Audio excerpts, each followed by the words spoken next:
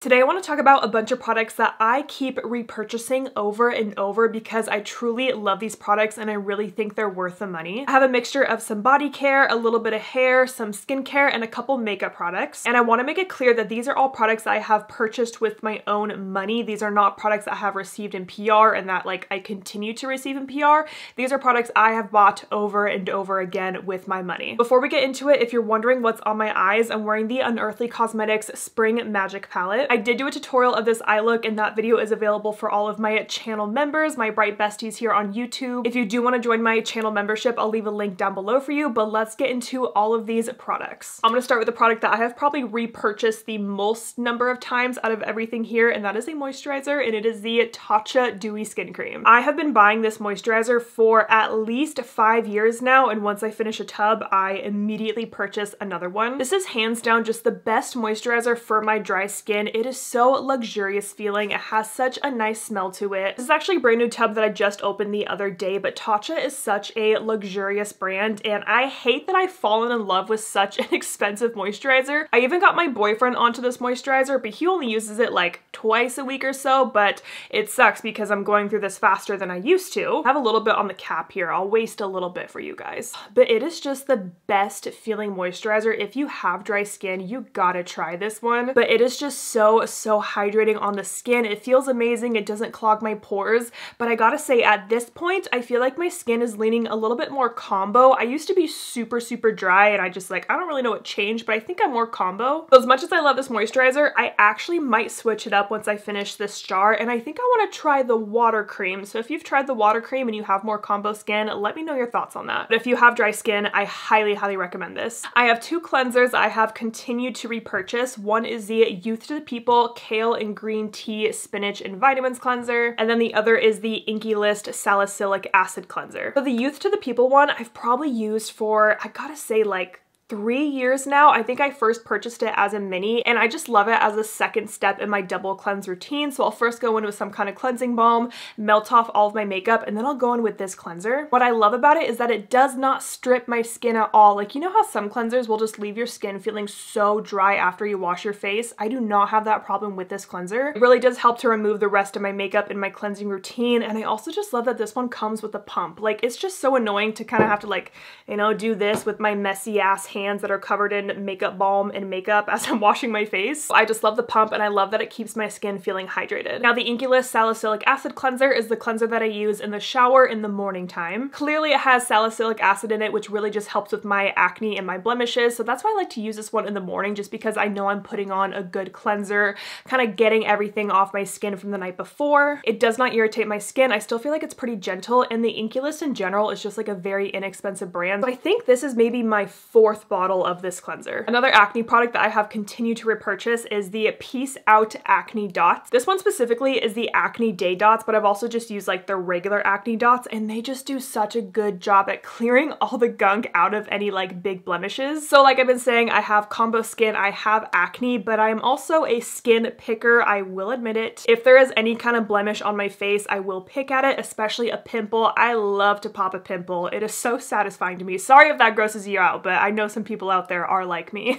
But what I do, if I have a decent sized pimple, I squeezed it, some stuff came out, I will pop one of these on top and leave it on for a couple hours, maybe overnight. And this just pulls out any extra gunk that is still in the pimple, and it just really reduces the amount of time that the pimple is on my face for. And also by putting one of these on my face, I'm a lot less likely to continue to mess with the pimple because there's a physical barrier on the pimple. You know what I mean? I know there are a lot of pimple patch brands out there, but I just really love these ones. I've been purchasing them for years. The last skincare product I want to talk about is the wax that I like to use to wax my upper lip and around my brows, and that is the Hansen microwavable eyebrow, face, and lip wax. I've talked about this product a lot in my empties video, but this is so inexpensive. I want to say it's less than $10 on Amazon. Here is what it looks like. It's very simple and straightforward. Pop this in the microwave for about 2 minutes. It has a little stick with it. You just kind of mix it up, get some wax, put it on, and you don't need any strips. You just pull it right off once the wax is dried, and it takes all of the little hairs hairs off of my upper lip. And it's just so much cheaper and convenient to do it myself at home. I will also do it like in between my brows and under my brow right here, and it's just so easy to use. I think I discovered this wax like 2 years ago, so ever since then I have continued to repurchase this wax. Now let's talk about the one hair product that I will keep repurchasing forever with my short hair, and it is the Sexy Hair Powder Play. So this is only my first jar of this, but I did just repurchase it like last week because I'm running so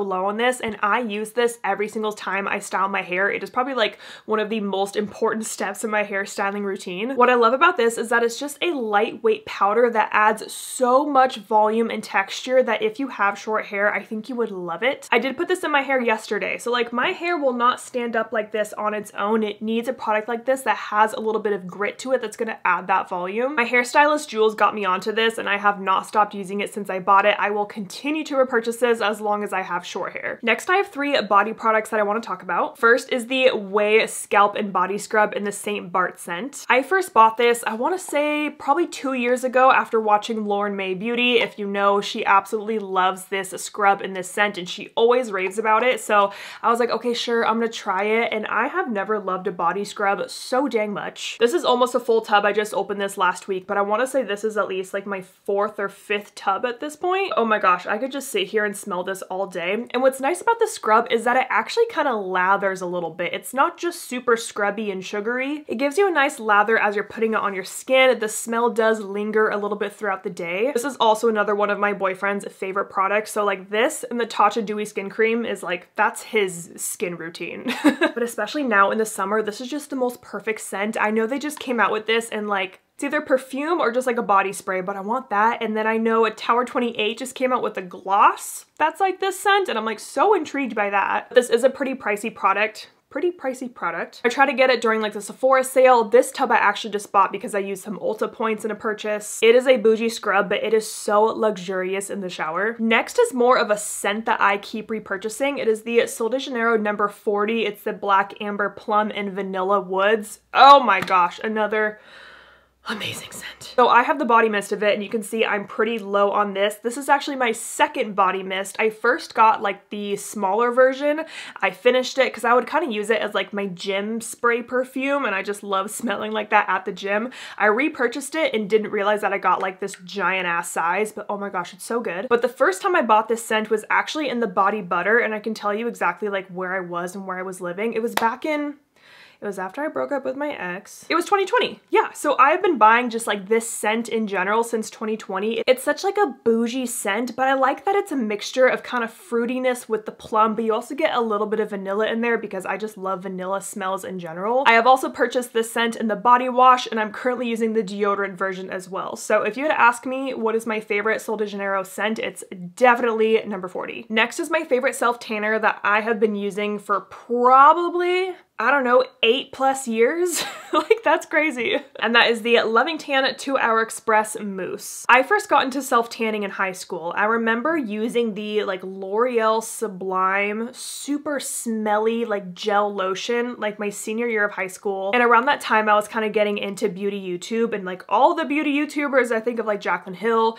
were always talking about the Loving Tan tanner. But for me, being in high school and like early college, I couldn't really afford this because I want to say it's like $40+ a bottle. So I would buy like the dupe version of like St. Moritz, and like that one was fine. And then at one point I think Loving Tan was doing a sale, so I was like, oh my gosh, I'm finally gonna try the self tanner that everyone talks about, and I fell in love, and I have not stopped using this tanner for,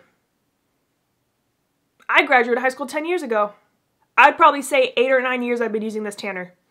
Wild. I do not have a tan on right now. I think just like in general, I've kind of been better about like being more comfortable in my natural pale skin. Like I used to have a self tan on 365 days out of the year, and now I kind of do it more, a little more special occasion, or like every other week. I don't do it weekly like I used to, but when I tan, this is the tanner that I'm using. Like I said, I've tried lots of different types of self tanners and like different formulas, and I definitely prefer a mousse because you can see the color going on. And what's interesting about the Loving Tan is that the undertone of these is almost a little bit reddish versus like Saint Tropez that's a little bit more green. So I think for me and my skin tone, I kind of prefer the more red undertone, but it's not orange. But with proper skin skincare and exfoliating beforehand and then moisturizing my skin after I apply this. It lasts on me about a week and a half and I am perfectly happy with that. It is so easy to apply and I just have not found a tanner that I like more than this one. So unless I find something better, I will continue to repurchase this one. Now let's move on to the makeup category. So I want to start with two setting sprays that I keep repurchasing. One is the Charlotte Tilbury Airbrush Flawless Setting Spray and the other is Urban Decay All Nighter. I gotta start with All Nighter here. I feel like I first started using this when I worked at Ulta, like back when I was just out of high school. I was like 18, 19,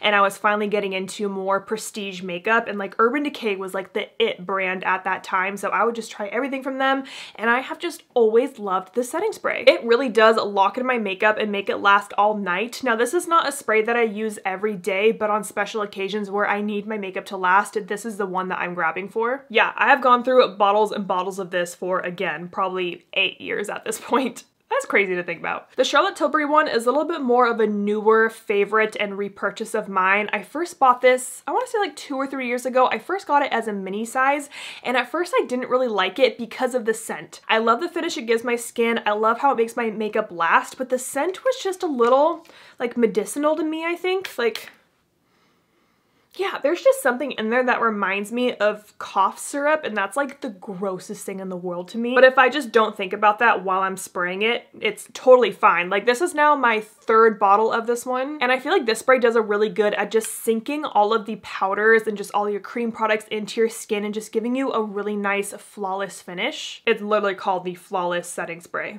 I agree with it though. So this one is more of my daily use setting spray. I do use this pretty much every single time I do my makeup. I'll also use it in between steps. That really helps just, again, just blend everything into your skin a little bit better. So again, for all nighter, I use this one more for special occasions. I need my makeup to last all night, but for daily, just beautiful skin, I use the Charlotte Tilbury. Next, I gotta talk about my favorite full coverage concealer that I use for spot concealing. And if you watch my videos, you probably know this. It is the NARS Soft Matte Concealer. So this is my 2nd time repurchasing this concealer. I first bought this concealer, it was around, I want to say 2021, because I just needed something full coverage for my acne. Like, I've just always had acne throughout my entire life at this point, and I needed something that would cover it. So I did some research, I found this concealer, I fell in love. I finished my first 2 jars of this last year in my project pan, and I immediately repurchased both shades that I use. So I use vanilla on more of my fair days and then custard on my more tan days. Today I used vanilla, and I already have pan in it. And as someone that is a content creator, you know, I get a lot of PR, I try a lot of makeup. It's very rare for me to finish a product completely and want to repurchase it. So I feel like that just truly says how much I love this. If you have acne you want covered, any hyperpigmentation, just like anything that needs coverage, try this concealer. And I like that this is called the Soft Matte Concealer. I totally agree with that. It's not like a full coverage drying matte. It really is a soft matte finish. And again, like I said, I do have more dry combo skin, so it does not dry me out at all, and it lays really nicely on my blemishes. I have 2 powders that I want to talk about. One is the Kosas Cloud Set, and the other is the Charlotte Tilbury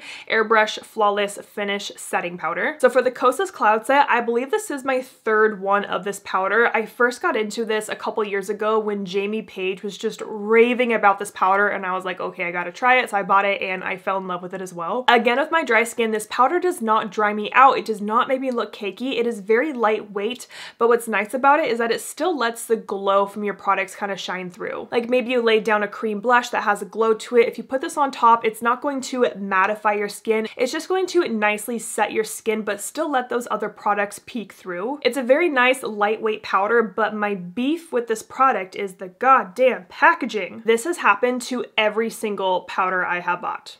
And again, this is my 3rd one. They all break. And I know that I'm not the only one that this happens to, and I have to like maneuver the cap back together to get it to close, but it's very frustrating, but the powder itself is beautiful. And then for the Charlotte Tilbury powder, this is another powder that I have in my 2 shades. So I have my lighter shade, shade 1, and then my more tan shade, shade 2. Now this mini one in shade 1, I want to say this is my 2nd one of this powder, and you can see I have a pretty big pan in this, and I've kind of been savoring this powder, but literally just last week, I was like, I need to buy another one of these, so I finally bit the bullet and bought the full size of this That's crazy for me because I try to buy a mini when I can, but I just love this powder so much that I needed it in the full size. I would say that this powder gives me a tiny bit of coverage, almost kind of like a powder foundation, but it also just really blurs the skin beautifully. So I like to use this powder more kind of in my T-zone area or like right around here where I have more pores. It really just blurs them out. I just love this powder and I'm so excited to finally have this one in the full size. I have 2 more makeup products to talk about. The first one is the NYX Lift and Snatch Brow Pen. Now a brow pen is kind of newer to my routine. I'd say I started using it about 2 years ago. I think I first tried the Anastasia brow pen and then that one was just so expensive and I feel like I went through it really quickly because I find that brow pens kind of dry out quickly. So I was like, well, I want to try a cheaper one. So I tried the NYX one and I have been hooked on this one. I want to say this is like my 3rd or 4th brow pen. So when I do my brows, I like to start with the brow pencil, kind of fill them in with that. And then I like to use the brow pen to just draw in additional hair-like strokes, kind of add a little bit more like definition and depth to my brows. And it just does such a good job. It does have like a little shaker in here, so you have to shake it before you use it. Some of them have leaked on me and I've heard other people say that as well. And then again, it can dry out kind of fast, but I still love the product enough to continue to repurchase it. And you can always get NYX on some kind of sale at Ulta. I know they do like buy one get one free all the time, just like little deals like that. I love this brow pen and how inexpensive it is. I wasn't planning on talking about this because I kind of stopped using this product, but I did repurchase it a lot. And since we're talking about NYX products, I thought I would just mention the NYX brow glue. So I just kind of recently stopped using this brow gel over the past couple months because my brow routine previously was like a pretty intense brow routine. I would take this NYX brow glue and I would use this to kind of do that laminated, super lifted look. Then I would use my brow pencil and my brow pen. But now I just kind of skip the whole lamination step and I just kind of go into the brow pencil as it is. But I just wanted to mention this because this is truly the strongest brow gel that I have used. And again, it's nice and inexpensive.